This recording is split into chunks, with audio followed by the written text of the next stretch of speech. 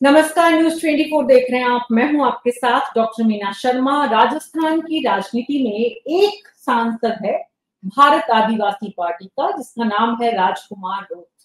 और राजकुमार रोत ने इस चुनाव से पहले कांग्रेस पार्टी ने अलायंस करने की बहुत कोशिश की, लेकिन अलायंस नहीं किया। हालांकि कांग्रेस ने अलायंस नहीं करने के बाद भी राजकुमार रोत को समर्थन दिया, अपने कैंडिडेट को वापस अपना उम्मीदवारी लेने के निर्देश तक दिए। और कुल मिलाकर कांग्रेस पार्टी ने जिस रणनीति के तहत राजकुमार रोत को समर्थन दिया था, क्या राजकुमार रोत अब उस रणनीति को विफल करने जा रहे हैं? राजकुमार रोत की मुख्यमंत्री भजनल शर्मा के साथ मुलाकात ने ये सवाल खड़े किए। एनडीए के साथ सत्ता में भारत आदिवासी पार्टी पूरे देश में एक सांसद राजकुमार रोत राजस्थान के बांसवाड़ा जिले से, तो डूंगरपुर बांसवाड़ा जो सीट है वहां से इस आदिवासी ने राजकुमार रोत ने वहां के दिग्गज नेता महेंद्रजीत सिंह मालवीय को शिकस्त दी और उसके बाद संसद में अपनी जगह बनाई। विधायकी से आज इस्तीफा दिया है और अब संसद में सांसद बनकर पहुंचेंगे। ऐसे में क्या वो एनडीए के साथ जाएंगे?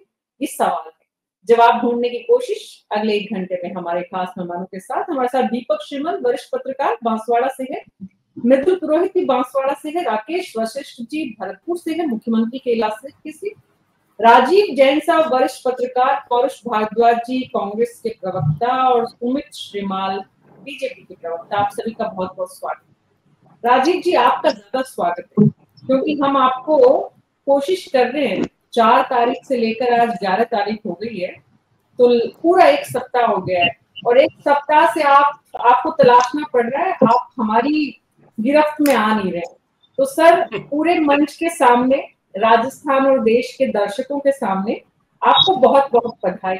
बहुत स्पष्टता से आपने कहा था कि इस चुनाव के नतीजे एग्जिट पोल से एकदम विपरीत आएंगे। इस चुनाव में जनता बहुत स्पष्टता से बताने जा रही है कि वो क्या चाहती है और उसी तरह के नतीजे आए तो आपका अभिनंदन। और इसी तरह से पत्रकारिता और आपकी पैनी कलम नजर बनी रहे, उसी के साथ इस कार्यक्रम को शुरू करते। तो राजीव जैन जी, ये बताइए राजकुमार रोत क्या करेंगे? देखिए मीना जी, जैसे आपने कहा कि 4 तारीख के बाद मैं अब आ रहा हूँ, तो उसके लिए तो मैं माफी चाहता हूँ कि समय ऐसा था कि थोड़ा मैं अपने काम में व्यस्त था, तो कुछ पहले समय मैंने दे दिया, तो इस कारण आपके उसमें प्लेटफॉर्म पे मैं नहीं आ पाया। इसके लिए माफी चाहता हूँ मैं आपसे, लेकिन अब जब भी आप मौका देंगी मैं आता रहूंगा अब अपना विषय है जो आज का कि राजकुमार रोत आज मुख्यमंत्री जी से मिले, तो एक ये शिष्टाचार भेंट भी हो सकती है।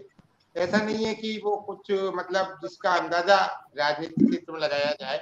जब तक हमारा हक भी है कि हम अटकलें लगाते रहे, या तो ये लोग राजनेता लोग खुल के अपनी बात साफ कर दें, आप बात नहीं कहेंगे तो हम तो अटकलें लगाते ही रहेंगे, क्योंकि हमारा काम भी यही है।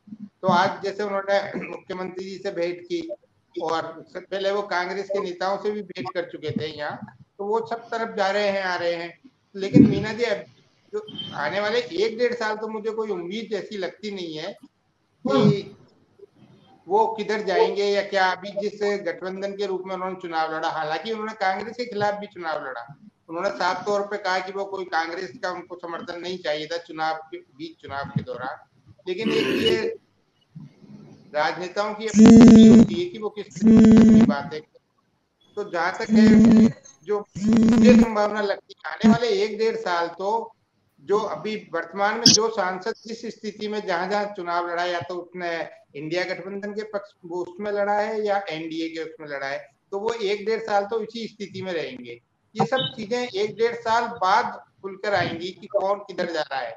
इसमें अब ये भाजपा की तरफ, एनडीए की तरफ भी जा सकते हैं, राजस्थान से दूसरे सांसद एक और हैं, वो भी कहीं उधर भी पलटी मार सकते हैं। मतलब वो देश के और भी सांसद ऐसा कर सकते हैं।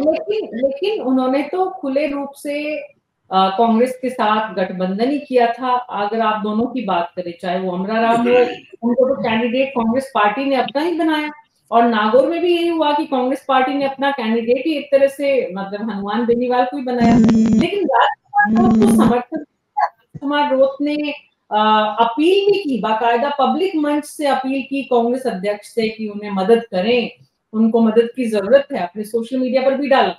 लेकिन उसके बाद मदद लेकर क्या वो अब रास्ता बदल सकते हैं पौरुष भारद्वाज जी?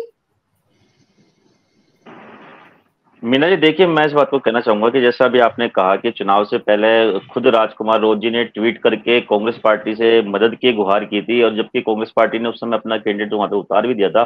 परंतु चूंकि इंडिया गठबंधन की विचारधारा और इंडिया गठबंधन का उद्देश्य और उनका राजकुमार रोज जी का की विचारधारा और उनका उद्देश्य सेम था, तो इसलिए वहां के इलाके के हित में मानते हुए, राज्य के हित में मानते हुए हमने हमारे कैंडिडेट को बैठने के लिए कहा। हालांकि तकनीकी कारण की वजह से वो अपना नाम वापस नहीं ले पाए, सिंबल था वहां पे, परंतु जिस प्रकार से हमारे प्रदेश अध्यक्ष ने वहां पे सभा की, उनको खुला समर्थन दिया और कांग्रेस के सारे तमाम कार्यकर्ता उनके साथ उनको विजयी बनाने में लगे रहे।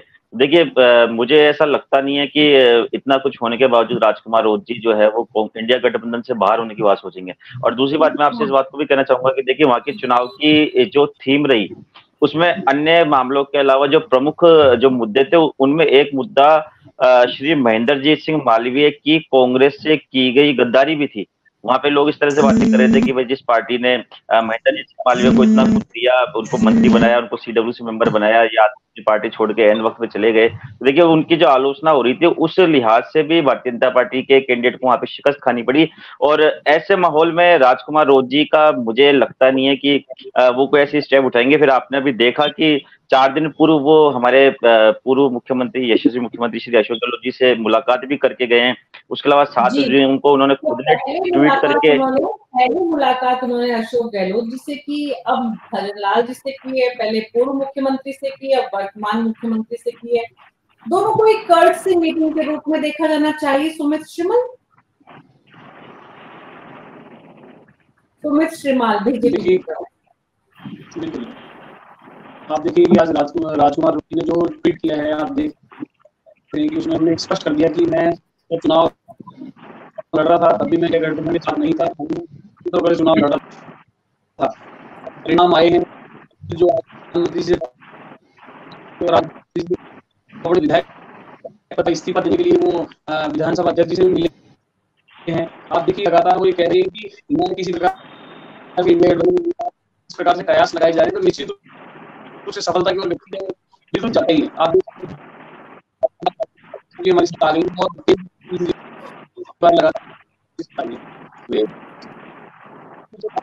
हो सकता है कि बिल्कुल गठबंधन की ओर बिल्कुल आ रहे हो, चाहे जनता के सामने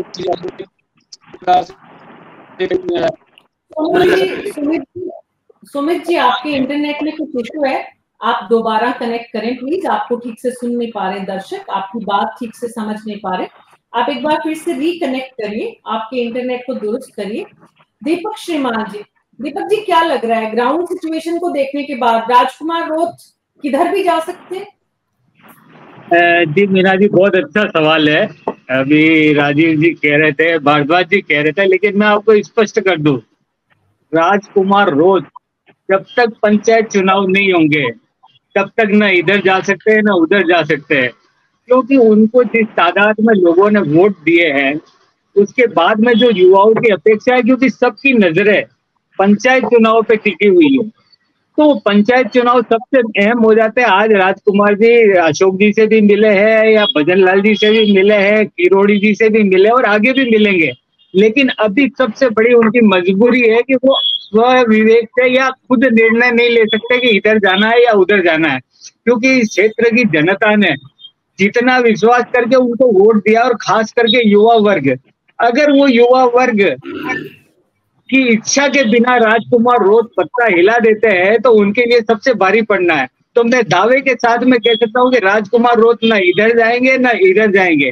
और दूसरी बात, भारद्वाज जी ने अभी बताया था कि कांग्रेस के नेताओं ने अपील भी की, तो जिस समय परिणाम आ रहे थे उस समय भी राजकुमार जी ने कहा है तो कुछ लोगों ने मदद करी और कुछ ने नहीं भी करी है। मतलब दोनों स्थितियां यहाँ सामने आ रही है हमारे, लेकिन ये चीज बिल्कुल साफ है कि राजकुमार जी रोज किसी से भी मिल ले, लेकिन क्षेत्र के युवाओं की उपेक्षा करके या उन्हें इग्नोर करके, अभी उनकी मजबूरी है, आप साफ समझ लो कि उनकी मजबूरी राजकुमार रोज की कोई भी निर्णय स्व विवेक से किसी हालत में नहीं ले सकते।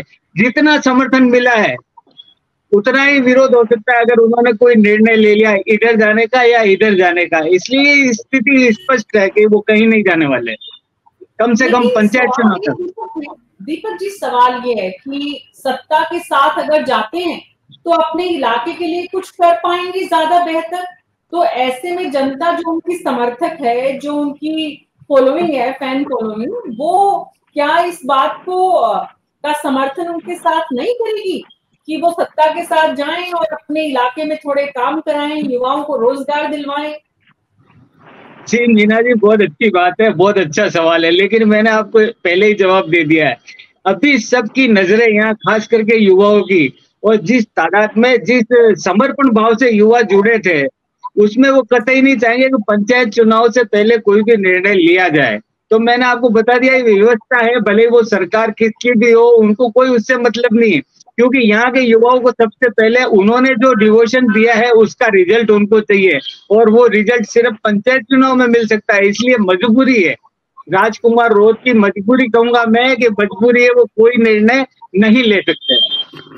जी, राजकुमार रोज के हाथ बंधे हुए हैं इस वक्त एक तरह से। जो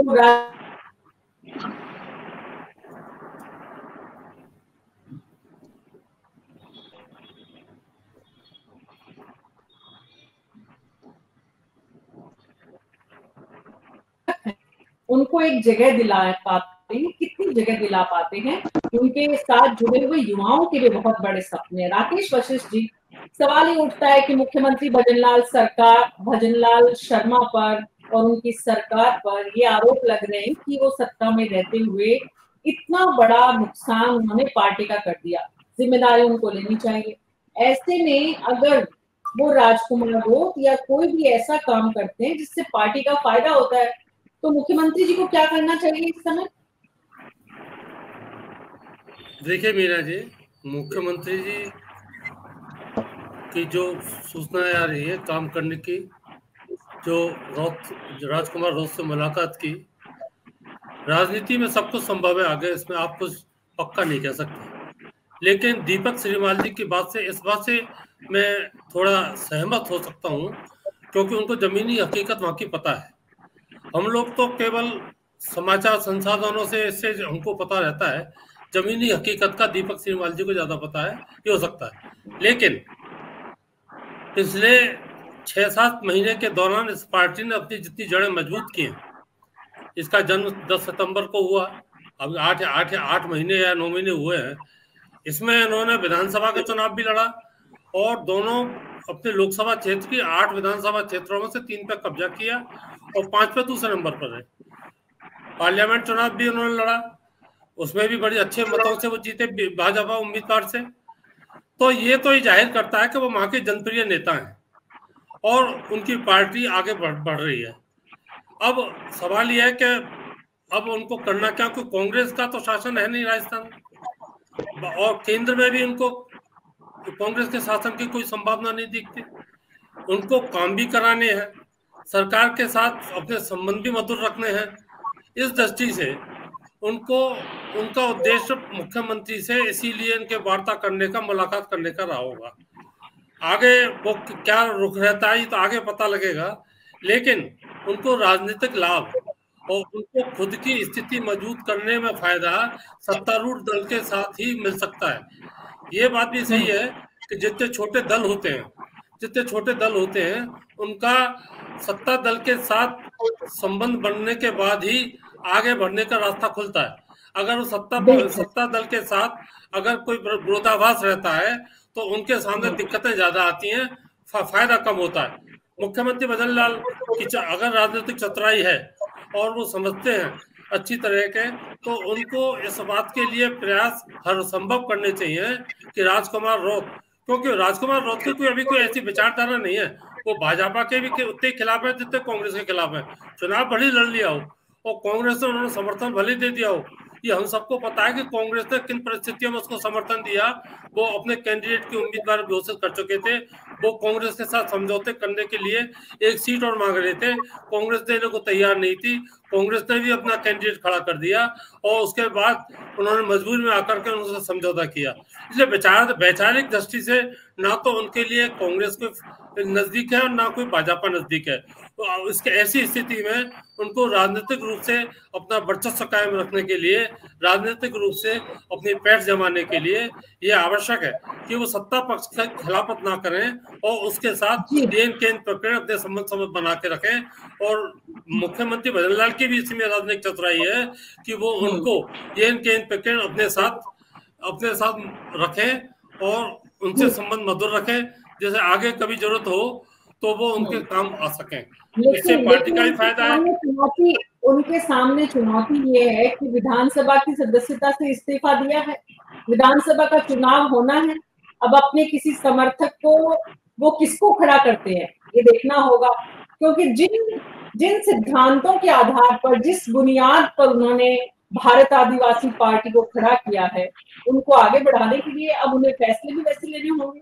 तो इस सवाल के जवाब के लिए मैं दीपक श्रीमाल जी आपके पास आऊंगी कि विधानसभा में दरअसल कौन होगा, लेकिन उससे पहले सुमित श्रीमाल जी वापस जुड़े। सुमित जी, आप सभी लोग जब अपना ऑडियो बाकी समय म्यूट पर रखें, ऑफ रखें जब आपकी बोलने की बारी हो उसके अलावा। तो सुमित श्रीमाल जी आप बताइए कि राजकुमार रोड जी विधानसभा के चुनाव में भी जा रहे हैं और अभी केंद्र की सरकार बन चुकी है, सांसद के रूप में वो वहां है, तो वहां किस तरफ बैठेंगे वो, क्या लग रहा है? आज मुख्यमंत्री से मुलाकात के बाद क्या समझ में आ रहा है?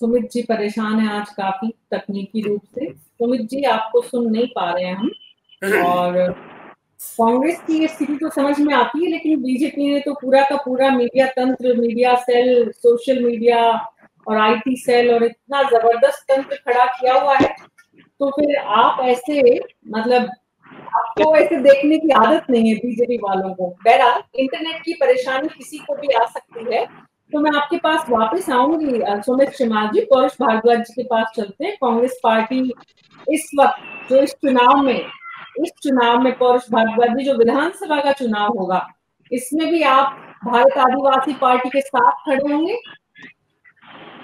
देखिए, निश्चित तौर पे मीना जी, मैं आपका इस पूरे जो अपना विमर्श हुआ इसमें एक चीज से अपडेट और कर दूं कि कल दिल्ली में श्री राजकुमार रोज जी ने कांग्रेस अध्यक्ष श्री मल्लिकार्जुन खड़गे साहब और जो हमारे राष्ट्रीय संगठन महासचिव है केसी वेणुगोपाल जी और जो प्रदेश प्रभारी रंधावा साहब हैं, तीनों से कल मुलाकात नई दिल्ली में की है इन्होंने, और इन्होंने विश्वास दिलाया है कि वो अपने गठबंधन धर्म को पूरी तरह निभाएंगे और विपक्षी पार्टियों के साथ रह करके सरकार की कमी निकालने में, सरकार की आलोचना करने में कहीं पर भी पीछे नहीं हटेंगे। देखिए, उसी संदर्भ में बात करें तो आपके सवाल के जवाब में मैं कहना चाहूंगा कि निश्चित तौर पे जब हमारा गठबंधन हुआ है, हमने वो चुनाव जीते हैं और उन्होंने लगातार कांग्रेस नेताओं से मुलाकात करके और 7 जून को ट्वीट करके जानकारी दी कि भाई मेरे बीजेपी में जाने की सिर्फ अफवाहें उड़ाई जा रही है, लोग अफवाह उड़ा करके खुश हो रहे हैं, लेकिन प्रैक्टिकल ऐसा कुछ नहीं है। तो विधानसभा चुनाव होगा तो निश्चित तौर पर आपस में विमर्श होगा और जो वहां की जनता के हित में होगा तो कांग्रेस पार्टी और जो बीएपी पार्टी है वो मिलके फैसला करेंगे जो भी होगा। इस बात का मैं आपको विश्वास दिला सकता हूँ कि कांग्रेस पार्टी साथ लड़के चुनाव अगर बाप के साथ लड़ती है, दीपक श्रीमाल जी, क्या ग्राउंड रियलिटी ये है या फिर पौरुष भारद्वाज जी जयपुर तक पहुंच नहीं पाती है खबरें?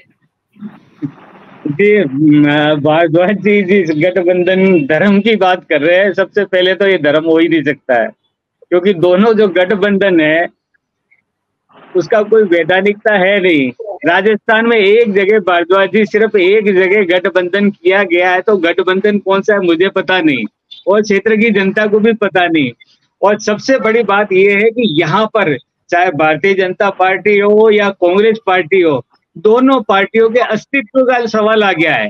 राजकुमार रोज तो जीत गए हैं, लेकिन अगर इसके बाद पंचायत चुनाव में भी बाप पार्टी सामने आ जाती है तो दोनों ही प्रमुख राजनीतिक दलों के नेताओं को ये डर बैठा हुआ है कि हमारा अस्तित्व क्या होगा। अभी आज की तारीख में मीना जी हालत ये हो गई है कि कोई मीडिया के सामने आने को तैयार नहीं है, चाहे वो भारतीय जनता पार्टी का हो या कांग्रेस का नेता हो। तो हालत तो ये हो गई है इनकी कि अभी सब गबड़े के अंदर लगे हुए हैं। आप किस तरह से कह सकते हो कि ये कांग्रेस के साथ में मिलके लड़ेंगे, क्योंकि इनका कोई धर्म है नहीं किसी का भी। पहले गहलोत जी को भी राजकुमार जी ने समर्थन दिया, आपको भी पता है, विधानसभा में थे जब गहलोत सरकार के ऊपर संकट था तो राजकुमार जी ने दूर किया। अब आपके हमारे जो कयास लगता है या हम प्रेस या हमारी जो दृष्टि है कि साहब विकास के लिए सरकार के साथ चल के क्षेत्र के विकास के लिए, लेकिन यहाँ ये चीजें काम नहीं आ रही मीना जी। अभी यहाँ पर क्षेत्र के लोगों की मांग है और क्षेत्र के लोग दोनों ही प्रमुख राजनीतिक दलों के नेताओं को अपने निशाने पे ले रहे हैं। क्योंकि मैं मजे की बात आपको भारद्वाज जी बता दूं कि आम आदमी जो यहाँ का है, जिस तरह की उन्नति नेताओं ने करी है उससे उसको काफी कष्ट है। आप समझ नहीं सकते कि आम आदमी कितना कष्ट में है कि वो उनकी प्रगति को देख के कष्ट में आया हुआ है। तो अंदर एक ज्वाला लग रही है, ज्वालामुखी ये कभी भी टूट सकता है। सवाल ये है, ये जो अंदर ही अंदर ज्वाला उठ रही है आम आदमी में वहां के, कि भाई हम जो है उस प्रगति के रास्ते में शामिल नहीं है। नेता जिनको हम चुन के भेजते हैं उसका जीवन स्तर अचानक बदल जाता है, लेकिन हमारा जीवन स्तर वैसा का वैसा ही रहता है, चाहे फिर कांग्रेस हो, बीजेपी हो या भारत आदिवासी पार्टी। अब सवाल है विधानसभा की जो सीट खाली हुई है वहां पर राजकुमार रोत की पार्टी की स्थिति कैसी है? क्या वो चुनाव एकदम वन वे निकाल लेंगे या कांग्रेस और बीजेपी को उनको चुनौती दे सकते हैं? जी मीना जी, बहुत अच्छा सवाल किया आपने। मैं आपको वही इशारा कर रहा था कि हालात ये हो सकती है कि राजकुमार रोत या बाप पार्टी का मुकाबला करने के लिए कांग्रेस और भाजपा दोनों मिलके कोई गठबंधन कर ले तो ये धर्म भी आ जाएगा तो कोई आश्चर्य की बात नहीं होगी। क्योंकि ऐसा पहले चुनाव में हो चुका है, पंचायत चुनाव के दौरान हुआ था ऐसा। अगर जानकारी नहीं है तो जानकारी जुटा ले। पंचायत चुनाव में बाप पार्टी को रोकने के लिए कांग्रेस और भाजपा का भी गठबंधन हो चुका है। तो ये तो धर्म मीना जी अलग अलग तरह के होते हैं जो परिस्थितियां बनाती है।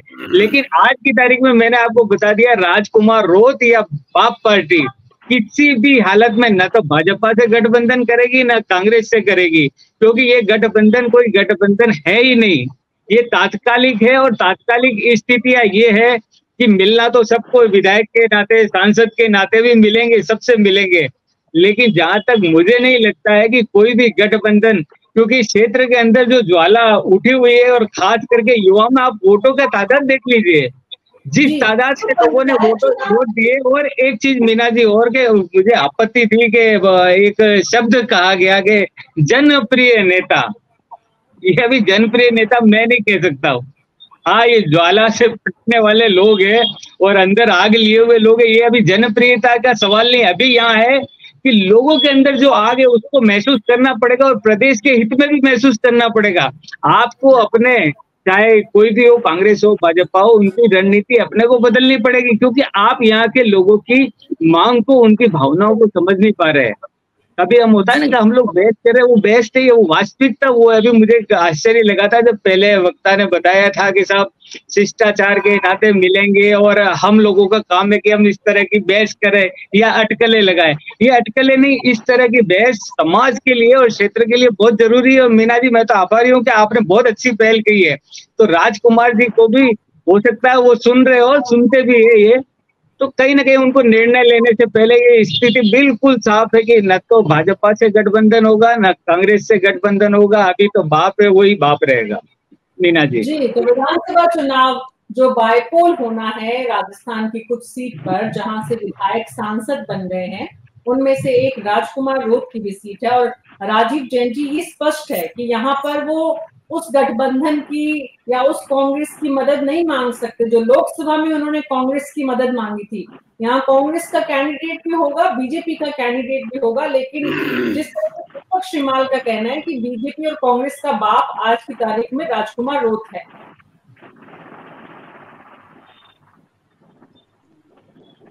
ऑडियो ऑन करिए सर। अब ऑन हो गया? जी जी जी, जी। जिस तरीके से दीपक जी बता रहे थे कि वो बात बिल्कुल सही है कि अभी तो हाल फिलहाल तो बाप पार्टी ही वहाँ है।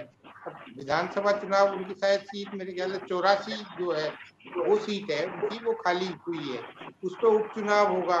अब उपचुनाव में कांग्रेस और भाजपा भी लड़ेंगी या कांग्रेस समर्थन दे देगी या क्या परिस्थितियां बनेगी वो तो उस समय भी सामने आएगी। लेकिन इसमें जो जिस ढंग से बाप पार्टी वहाँ बड़ी है या उसका फैलाव जिस तरीके से हुआ है, तो उसके पीछे कांग्रेस और भाजपा दोनों बराबर की दोषी है। उन्होंने उस क्षेत्र में कोई नई लीडरशिप डेवलप नहीं की। जिस तरीके से राजकुमार रोत युवा है, तो इन दो बड़ी पार्टियों को भी कहीं नए लोगों को आगे लाना चाहिए था कि वो उन लोगों को कहीं वो करते, मदद करते या उस रूप में। तो वहाँ जनता जो नए चेहरे सामने आए उसकी तरफ आकर्षित हुई, उन्होंने एक पार्टी बनाई। पिछली बार वो शायद दूसरे नाम से थी, भारत ट्राइबल पार्टी नाम थी, बीटीपी थी। सब चीजें चलती रही। तो बड़े राष्ट्रीय दल तो दोषी हैं ही, उनका जब जनाधार खिसका तो दूसरी तीसरी पार्टी ने, एक नई पार्टी ने एक अपनी जगह बनाई। तो भविष्य में क्या होगा या उपचुनाव में क्या होगा, वो एक समय की बात है कि किस तरीके से वहाँ के लोग किसको समर्थन देते हैं। लेकिन अभी जो हाल फिलहाल जो चर्चा का विषय कि वो किधर जाएगी, जैसे मैंने पूर्व में भी कहा, साल 1.5 साल तो भी कहीं इधर से उधर जाने वाला नहीं है। ऐसे में सुमित श्रीमाल जी, विधानसभा चुनाव को लेकर भी मुख्यमंत्री जी से मुलाकात में राजकुमार रोत ने कोई चर्चा की है? विधानसभा चुनाव में इस बार किसका समर्थन मिलेगा उनको, बीजेपी या कांग्रेस, या फिर तीनों की कड़ी टक्कर होगी जिसमें राजकुमार रोत बाजी निकाल लेंगे पहले की तरह, मतलब उनकी पार्टी? जी मीना जी, मैं आपको स्पष्ट कर चुका हूँ कि हो सकता है। सुमित श्रीमाल जी, दीपक जी मैं आपके पास वापस आऊंगी। सुमित जी बहुत परेशानी में हैं बहुत देर से। सुमित जी आप बोले।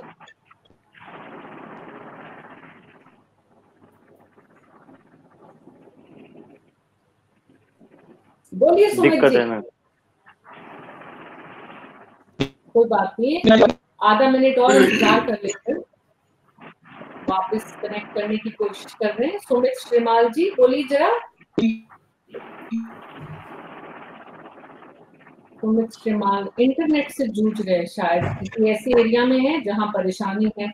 ऐसे में राकेश वशिष्ठ जी आपके पास आती हूँ। मुख्यमंत्री की जो मैंने पहले कहा था, एक तो राजकुमार रोत बतौर सांसद के रूप में उनकी क्या स्ट्रैटेजी, रणनीति होनी चाहिए कि वो एनडीए में शामिल हो या वो किस तरह से आगे बढ़े। एक तो बात हुई एक सांसद की, क्योंकि राजस्थान में सांसदों की संख्या काफी घट गई है और उसके लिए मुख्यमंत्री कटघरे में है, कोई दबी जुबान में बोल रहा है, कोई खुली जुबान में बोल रहा है। लेकिन जो विधानसभा के चुनाव होने हैं, बायपोल होने हैं, उसके बाद लोकल बॉडीज के चुनाव होने हैं। दीपक जी ने जिस तरह से बताया, लोकल बॉडीज के चुनाव से पहले राजकुमार रोत के पास कोई रास्ता नहीं है, कोई विकल्प नहीं है, उन्हें अकेले ही चलना है। ऐसे में ये जो बायपोल है, इसमें आप क्या तस्वीर देख रहे हैं वहां पर राकेश जी, और मुख्यमंत्री को क्या प्रयास करना चाहिए? 1 मिनट के लिए सुमित जी और जुड़ गए, अगर वो बोल पा रहे हैं, कुछ अपनी बात रख पा रहे हैं। सुमित जी बोलिए। बोलिए सुमित जी।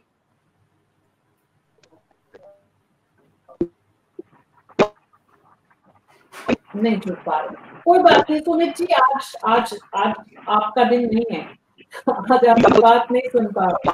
तो राकेश वशिष्ठ जी, मुख्यमंत्री की विधानसभा चुनाव में क्या रणनीति होनी चाहिए? क्योंकि एक परीक्षा में उनको नंबर कम मिले हैं, लोकसभा चुनाव में, और काफी कम नंबर मिले हैं। ऐसे में बायपोल में उनके जो नतीजे आएंगे उस पर भी मुख्यमंत्री की परफॉर्मेंस काउंट होगी।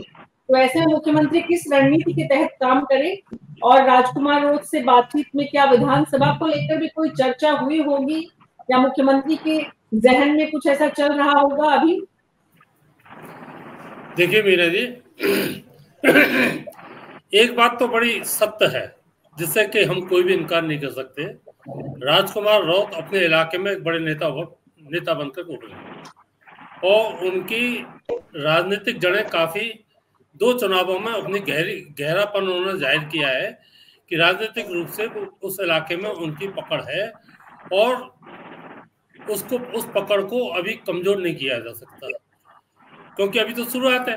उनकी कार्य करने की पद्धति साल 1.5 साल में पता लगेगा कि वो किस तरीके से काम करते हैं और जनता की आकांक्षा पर कितना उतरते हैं। अब जहां तक सवाल ये है कि मुझे तो लगता नहीं कि ऐसी परिस्थिति में वो कांग्रेस या भाजपा के साथ इस सीट को लेकर के कोई समझौता करने की स्थिति में होंगे, क्योंकि जो पिछले रिजल्ट रहे हैं, जो विधानसभा के 8 विधानसभा क्षेत्रों के, उसमें 3 में जीते हैं, 5 में दूसरे नंबर पर रहे। चाहे नंबर 2 पे भले रहे हों, लेकिन उनकी पकड़ को जाहिर करता है। भजनलाल जी को तो केवल अब इस बात के लिए प्रयास करने की जरूरत है कि वो थोड़ा इनको अपने पक्ष में लाने की कोशिश करें। उनको अपना कैंडिडेट ना उतारें और उनके कैंडिडेट के समर्थन के लिए इस बात के लिए राजी करें कि भाजपा उनके साथ समर्थन कर रही है। इसके अलावा कोई उनके सामने विकल्प नहीं है और कोई नतीजा उनके सामने दिखने वाला नहीं है। एक बात और है इसमें कि पंचायत, जहां तक चुनाव की बात आ रही है, पंचायत चुनाव में पार्टी का लेवल तो होता है, लेकिन उसमें व्यक्तिगत जो कैंडिडेट होते हैं ना, उनकी महत्वता ज्यादा होती है। और पार्टी का लेवल तो जाकर के जिला प्रमुख, प्रधान स्तर पर जाकर होता है। पंच, सरपंच, सदस्य के जितने भी हैं वो अपनी व्यक्तिगत, अपनी छवि के आधार पर, अपनी पकड़ के आधार पर चुनाव जीतते हैं। तो इस पंचायत चुनावों में इन पार्टी भारत आदिवासी पार्टी के साथ ना तो समझौता करना, ना तो भाजपा के लिए कोई मायने रखता है, ना कांग्रेस के लिए मायने रखता है।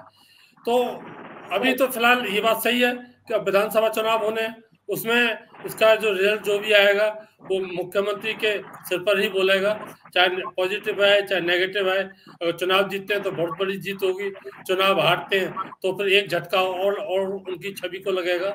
तो इसमें अपनी छवि को बचाने के लिए उनको केवल ये प्रयास करना चाहिए कि राजकुमार रौत का जो झुकाव कांग्रेस की तरफ है उसको थोड़ा कम करके और अपनी तरफ करने का प्रयास करें, और इस बात के लिए उसको तैयार कर लें भाई कि हम आपके लिए समर्थन करेंगे, आपकी पार्टी वहां चुनाव लड़े तो इनकी इज्जत बचने का कुछ समाधान, उनकी राजनीतिक चतुराई भी मुझे इसी में दिखती है।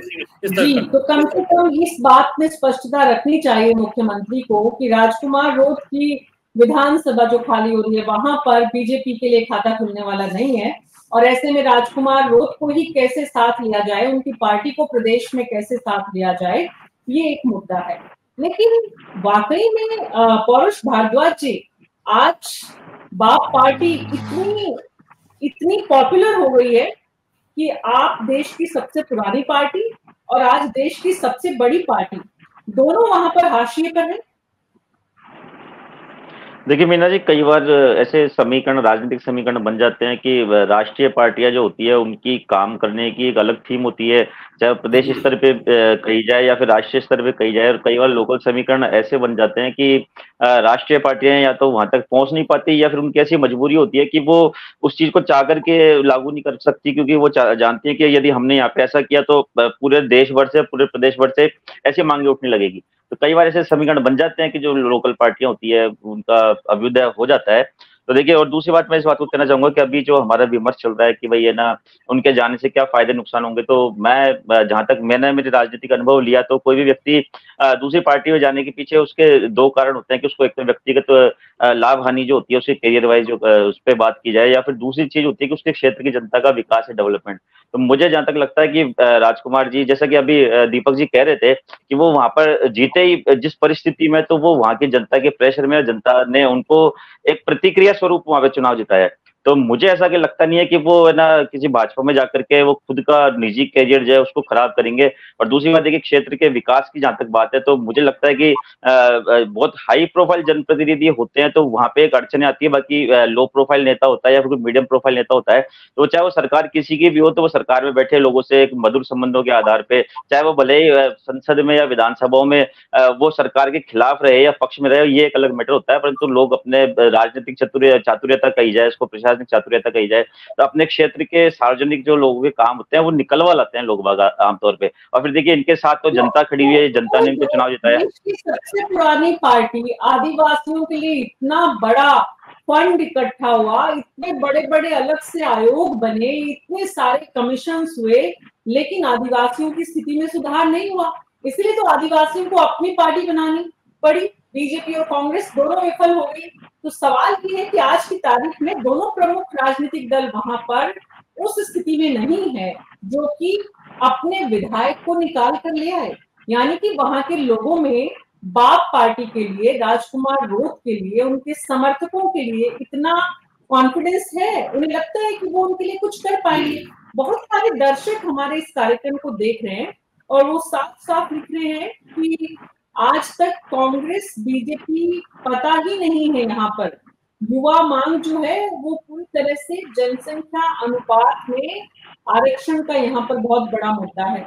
और बहुत कुछ बाप के लिए, बाप के समर्थकों के लिए, राजकुमार रौत के लिए बड़ी संख्या में यहाँ पर जो हम दर्शकों को देख पा रहे हैं, राहुल परमार है, इंदिरा गमेती है और रोनाल्ड आदिवासी गर्व से, इस तरह के जो लोग जुड़ रहे हैं वो सब एक ही आवाज में, कैलाश मीणा है, अनिल बुज है, सब बात के समर्थक। मतलब आप देखिए कार्यक्रम में जब हम बात कर रहे तब भी बड़ी संख्या में यहाँ पर उनके समर्थक जो हैं वो सीधे सीधे अपने समर्थकों की, अपने उम्मीदवारों की, अपने नेता की पैरवी कर रहे हैं। तो ये जो है इसका मतलब कि ग्राउंड पर भी पकड़ है और ऊपर सत्ता के साथ कैसे समीकरण बैठाने हैं ये भी राजकुमार लोग सीख रहे हैं। राजीव जैन जी वो मल्लिकार्जुन खड़गे से भी मिल रहे हैं, केसी वेणुगोपाल से भी मिल रहे हैं, अशोक गहलोत से भी मिल रहे हैं और भजनलाल शर्मा से भी मिल रहे हैं। तो राजनीतिक रूप से मैच्योरिटी, परिपक्वता की तरफ भी साथ साथ। जी राकेश जी आपके पास आ रही हूँ राजीव जैन जी का कमेंट देकर। देखिए मीना जी, वो जिस ढंग से सभी नेताओं से मिल रहे हैं तो अपने संबंधों को कहीं मधुर कर रहे हैं, ये उनकी परिपक्वता भी दर्शाता है कहीं ना कहीं कि वो, मतलब ये अलग बात है कि चुनाव किस रूप में लड़े, किससे लड़े, कहाँ जीते, वो अलग बात है, लेकिन चुनाव जीतने के बाद अब उनको भी मालूम है कि 5 साल कोई लोकसभा चुनाव नहीं होने, विधानसभा चुनाव नहीं होने, तो वो सभी नेताओं से, सभी दलों के नेताओं से अपने संबंधों को प्रगाढ़ बना रहे हैं। लेकिन आप उनकी जो शुरुआती मांग है, जो उनकी पार्टी की शुरुआती की भील प्रदेश की एक अलग से भील प्रदेश बनाया जाए, जो उनकी सबसे शुरुआती डिमांड यही थी और उसी आधार पे उनका जनाधार बढ़ा। वो राजस्थान में, मध्य प्रदेश में, गुजरात में कुछ इलाके जो आदिवासी बहुल है उनको मिला के एक भील प्रदेश, जो इस विचारधारा के युवा थे, सबसे पहले मध्य प्रदेश के कुछ कॉलेजों में और राजस्थान के शायद 1-2 कॉलेजों में छात्र संघ चुनाव ये लोग जीते थे, इस विचारधारा के युवा वहां से। तो उसके बाद इन्होंने राजनीतिक रूप से ये सक्रिय हुए राजनीति में। पिछली बार भी 3 विधायक इनके आए थे, इस बार 2 विधायक आए, अब सांसद भी बन गए। तो ये एक जो मूल मुद्दा इनका था कि अलग से भील प्रदेश, जिससे अलग से प्रदेश की मांग तभी उठाई जाती है कि जब उनका क्षेत्र का विकास हो, लोगों का विकास हो, आदिवासियों की जो उन्नति का रास्ता खुले, वो एक अलग प्रदेश बनेगा तो तब होगा। लेकिन अब वो एक बात की बात है। जी कुछ कह रहे थे क्या आप? नहीं बिल्कुल आपको सुन रहे हैं। हमारे साथ जो दर्शक जुड़े हैं उसमें शारदा कुमारी हैं, वो सीधे सीधे बोल रही है रोड सर की, राजकुमार रोड की जय हो। अशोक दामोर है, राजकुमार रोड जिंदाबाद। रमेश चंद्र चारकोटा है, वो भी इन्हीं की बात कर रहे हैं, सिर्फ बाप बाप बाप। तो ये जो भील प्रदेश, ये नेता है, जो लोग हमारे साथ जुड़े हुए हैं उनका ये भी कहना है कि दरअसल ये एक नेता है जिसने हमारी आवाज को सुना है, बाकी राजनीतिक दलों ने हमारी आवाज को नहीं सुना बहुत लंबे समय के बाद। जी बहुत लंबे समय के बाद एक आदिवासी क्षेत्र में कोई एक अलग बड़े राजनीतिक दल है, उनके अलावा एक कोई आदिवासियों के बीच अपना हीरो के रूप में जो देख रहे हैं, जिस तरीके के कमेंट्स आ रहे हैं या वहाँ के लोगों से जो बात होती है, उसमें उनको लगता है कि ये हमारा सही जनप्रतिनिधित्व तो हमको अब मिला है, जो हमारी बात को उठाएगा। बड़े राजनीतिक दल तो अपने राजनीतिक दल के अनुशासन में रहते हैं, उनको किसी तरीके की उस तरीके की मांग नहीं उठाते हैं कई बार। मतलब वो मन से तो चाहते होंगे, लेकिन राजनीतिक जो दल में होने के कारण वो उन चीजों को आगे नहीं ला पाते, या खुद की मजबूरी या खुद के कुछ प्रलोभन, किसी भी रूप में हम उसको ले सकते हैं। लेकिन ये जो एक नई पार्टी के रूप में जो सामने आए हैं, तो इनका बेसिक उद्देश्य या मूल उद्देश्य तो अपने आदिवासी क्षेत्र के लिए रहेगा, आदिवासियों के लिए रहेगा। वो उसी थीम पर चुनाव लड़ने की पार्टी उसी रूप में फैलाव भी कर रही है। कोई भी पार्टी का फैलाव तभी होता है जब वो अपने लोगों के बीच में एक अलग तरीके की विचारधारा को लेकर जाती है। और किसी नेता का राहुल परमार है, राजीव जी राहुल परमार है, वो बड़े समर्थक है राजकुमार रोड के, लिख रहे हैं मैडम जहां तक राजकुमार जी की बात है तो वो आदिवासियों के मसीहा हैं, इसलिए ट्राइबल एरिया के घर घर से युवा उनकी पैरवी करेगा। हमारी मुख्य मांग जनसंख्या के अनुपात में आरक्षण और भील प्रदेश की मांग।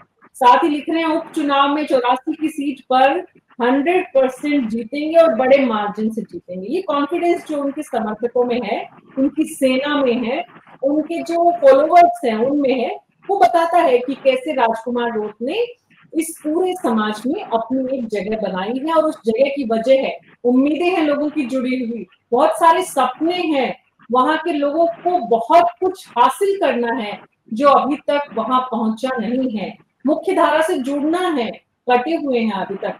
राकेश जी कुछ बोल रहे थे आप? मीना जी मैं ये कह रहा था, आधी बात तो हमारे राजीव जी ने कह दी जो मैं कहना चाह रहा था। जो भाजपा के सामने सबसे बड़ी समस्या है भील प्रदेश की मांग को लेकर है। कोई जो भील प्रदेश की रूपरेखा उन्होंने जो बना रखी है वो राजस्थान, मध्य प्रदेश, गुजरात और महाराष्ट्र को लेकर के बना रखी है। अब उन्होंने उनके पैर उन्होंने मध्य प्रदेश को फैला लिया, वहां पर भी उनका एक विधायक में चुनाव जीत गया है।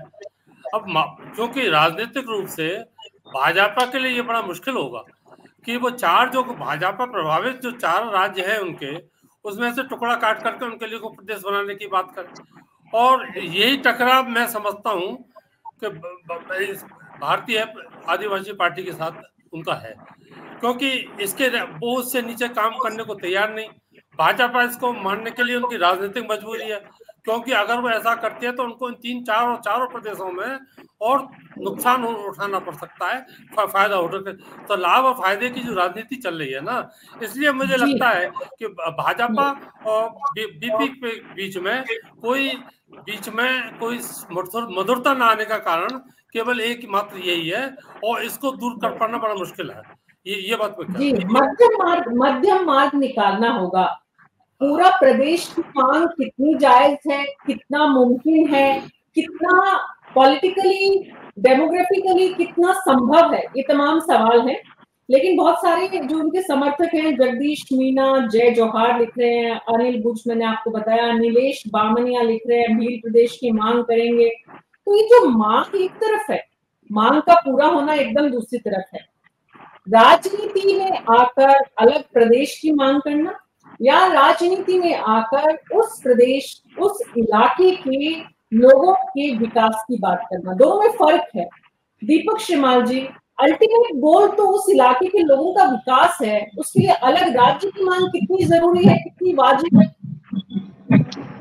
जी मीना जी, ये जो अलग भील प्रदेश की बात है, ये काफी लंबे समय से, जब सोमजी भाई डामोर, दिलीप बोरिया और ये थे, उस समय से चली आ रही है। लेकिन वर्तमान में अगर आप बात करते हैं तो एक तो आरक्षण का मुद्दा है, आबादी के अनुपात में होना चाहिए। नंबर 2 है कि आप इनको उच्च सेवाओं के अंदर अलग से आरक्षण दिया जाए। तो ये 2 मुद्दे प्रमुख है। आपको मैं बता दूं कि पिछले 10 साल से यहाँ पे लगातार हर रविवार को धरना दिया जा रहा है। आदिवासी नेताओं के पास ये आदिवासी लोग ही धरना देने वाले, उनकी कोई सुनवाई नहीं होती। पिछले 10 सालों से प्रत्येक रविवार को जिला मुख्यालय पे धरना दिया जाता है। तो असल में अगर आप पिछली सरकार को देख लें तो ट्राइबल एडवाइजरी कमेटी होती है, उस कमेटी की बैठक तक नहीं हुई है। जब राजकुमार जी रोज तो बात कह रहे हैं या लोग उनके ऊपर आशाएं भी कर रहे हैं, तो मैं आपको साफ बता रहा हूँ कि वो ट्राइबल कमेटी की बैठक, राजस्थान ट्राइबल एडवाइजरी कमेटी की बैठक तक नहीं हुई, किसी ने आवाज नहीं उठाई, उस पर राजकुमार जी रोज भी शामिल है। तो हालात ये नहीं, आज जरूरत इस बात की है कि आप जो इनकी जो 3 प्रमुख मांगे हैं, आप आज आबादी के अनुपात में आरक्षण देना, तो आपको वो देना पड़ेगा।